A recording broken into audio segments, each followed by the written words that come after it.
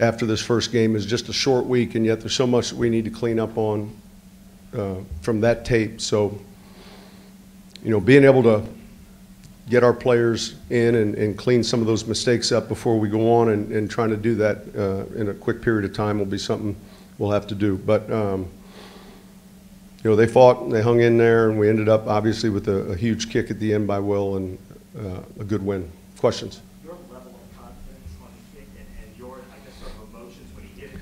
Well, look, I think, remember he had one earlier in the game, had enough legs. So I think it's more about, how does he strike it, and is it between the uprights? I felt like he has enough leg for it. But anytime you're attempting a longer field goal, the trajectory begins to drop, and snap in the hold, all of that was smooth. So it was a big play. I mean, when you're running him out for a 58-yarder, are you confident he's going to make it? Well, we're running him out with a 58-yarder with 2 seconds. So yeah, the way he's kicking, yeah. But part of it is just trying to manage the clock with the last time out, and then how to give yourself the best chance to win. Coach, can you tell us about the importance of flipping the field in the fourth quarter when we got the pick and then the interception? Say it again. The pick at the end and then the interception, the importance of flipping the field, that extra yardage. Yeah, look, it's hidden yardage. So there were a ton of plays I felt like in that game that were swing plays. We didn't play really smart when we got the lead and give up the big play to their top receiver. That's bad football, and we can't allow that to happen. He made too many plays tonight for one of our goals to be to eliminate or don't let him beat you, and we tried to. So that kind of thing we need to clean up as players and as coaches. Coach, what did you see out of the Houston defense on that catch with 2 seconds left pre-snap? It looked like Drew was sort of Yeah, you're getting man or zone. That's going to affect the type of route we want to run. We know that we're in a down situation, so we're not looking for any yards after the catch, right? We're looking to catch it and get down, call timeout.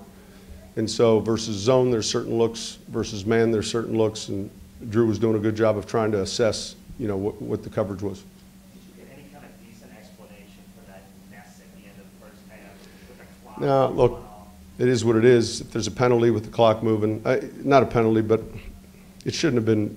It shouldn't have been a booth review. To me, it was pretty obvious he made the yards to gain. We've always moved the chains in the past, but look, that's the rule though, and so you got to choose whether you want to take 10 seconds or whether you want to use your timeout. Coach, you had mentioned the other day, earlier this week, if you weren't hearing Ramczyk maybe 5 minutes doing a good job. What did you see from the sideline in his battle against J.J. Watt? I thought he played pretty well. I I didn't hear a lot of Watt's name. So how often do you work on that exact scenario? A lot. The unique thing is, Jeff, there's 85 to 185 different scenarios. Is it 28 seconds with 2 times? Just the multitude of scenarios. But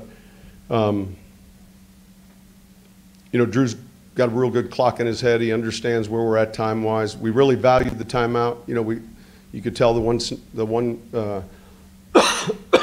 excuse me, the one play where we ticked a few ticks off the clock, maybe too many, and grounded it, but we wanted to keep that timeout. The minute you use the timeout, then what you get defensively changes. They protect the sidelines, and you get really handcuffed. So, we got to work getting the ball back to the official cleanly, quickly getting set. There's so many things that go into it, but quite a bit. Deshaun Watson as advertiser? He's a good player. He made some really big plays tonight. I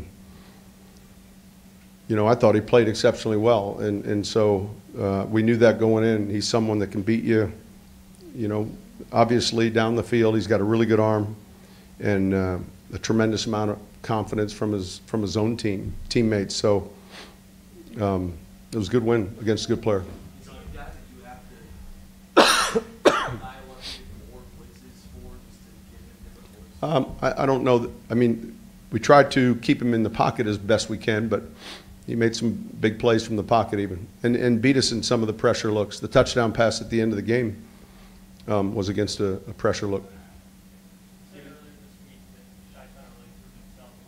Who?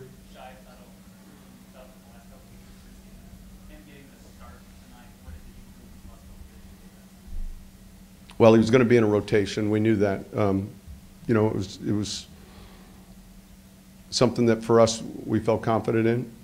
He played well, especially the last 2 games. So I thought it was important that we, you know, got a lot of those guys playing, especially the first game. You know, there's a lot that, relative to their stamina and the amount of snaps they've been playing. We'll see on the film how he played. Sean, this team has done double digits a couple times, not mistaken, on a few seconds late. What did you think of the mental toughness? Well, look, I said this prior to the game. You know, this is going to be a game with, you know, that's going to have mistakes, but let's make sure we're playing hard, and let's make sure that you know, this momentum that especially in this league that you see go back and forth. You know, let's try to ride it when we have it, and then quickly recapture it. And I was proud of how they did that tonight. Sean, the leap that Hendrickson took this offseason, noticeable in tonight's game to you, how disruptive he was? Yeah, I'm proud of the camp he's had and the way he's been playing. He really worked hard, and you know, got his weight to where it should be. And from our standpoint, from my standpoint, it appeared that he played pretty well, played hard. Coach, 6 carries at the end of the first half. Was that more what they were doing defensively, or was that more by design? No, it was a little bit more by what they were doing. Romeo and those guys do a great job. They did a good job of staying on top of a lot of throws tonight. And, you know, I probably in the first half struggled as much as anyone, you know, getting a rhythm. And you know, I thought we established it then to start the second half, and we scored, I think, in the next 3 series. So, you know, we had a little bit better balance. Did you come out at halftime, like philosophically, what did you say? Well, just we came out at halftime with a handful of things that we felt like we could take advantage of it, and we were going to get the ball to start. So we thought that was going to be important, that first series. All right, last one. Well, after week 1, I am. Yeah, I mean, that was you know, 2 plays. That wasn't really good football. You know, to give up a big play against a guy that we should have safety help over the top coverage on, and then the very next play to give up a touchdown pass. You know, the only upside is that we let them score quick enough to where we had time left to come back and kick a field goal. You know, that's trying to look at the bright side of things, I guess, if you will. But that has to change. All right, thanks.